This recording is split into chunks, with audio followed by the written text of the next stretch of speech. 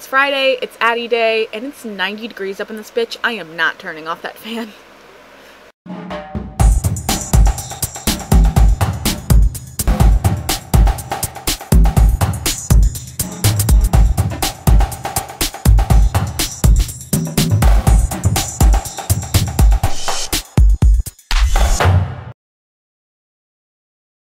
Hi guys, sorry for the wind tunnel noise.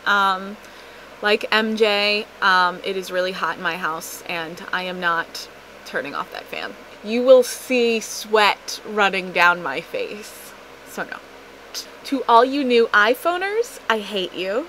Still love my BlackBerry though. Lisa, the cock jokes never get old. I think the Roomies should get to name your cock and he should make cameos. What the hell else good is that stupid cock? Anyway, give him a job. Lizzie, you wanted to know what vacation we took when we were young that we really liked. And I loved going to Lake Pymatuming. And that is a lake that is half in Ohio and half in Pennsylvania. And it's kind of close to Erie. My grandparents had a cottage there. It's really just a mobile home that we kind of made it so it can't move anymore. But we call it a cottage. But anyway, we used to go there for 2 weeks. And I loved going up there because it was kind of like our place. And there's a beach and a flea market and bingo and good times. So in light of recent events, I wanted to point you all to a video that I made last summer. And it was kind of a tribute to both Farrah Fawcett and Prince Charles. If you want to know why those two have any connection whatsoever, make sure you see the week before's videos. I put a link to that in the sidebar, and if you want to look at that, I thought of that today, actually, when I heard of Farrah's death. So, rest in peace, Farrah, who I believe is Farrah Lewin's namesake. So, she obviously was a great person and had a lot of influence on everybody's lives, and it's very sad to lose someone like her, especially so young, to breast cancer. So keep her and her family in your thoughts and prayers. In that same token, I have to say I'm way more upset about Michael Jackson's death. Thriller actually came out 4 years before I was born. I just made Lisa feel old.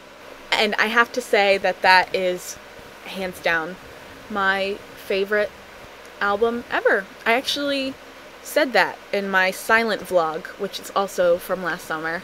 I'm crushed that he's no longer here, and he also died so young. 50. 50. Oh, shit, that's scary, man.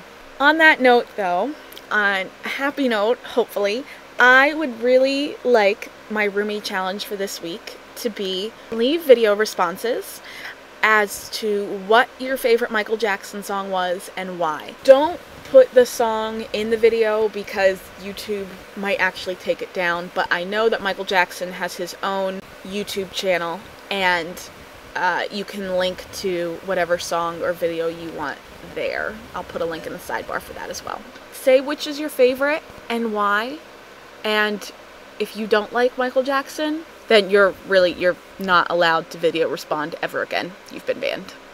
Okay, not really, but you should love him, and if you don't, we need to talk. Oh, here's a happy note. For those of you who have followed Fitty5 in the past, it's me and 4 other ladies who are doing Fitting It In, and we started doing this, oh gosh, back in February, maybe March, and we kind of fell off the face of the planet for a while, but we're back. So if you want to eat healthy, get good exercise tips, get motivation, make sure you check out our channel and subscribe, and I think you'll be pleasantly surprised. We're revamping it and hoping to get fit, so excited about that. That's it for me, guys. I hope you all have a good weekend. I can't wait to see your video responses, and I love you guys. I miss you guys. I wish you were here. Mwah.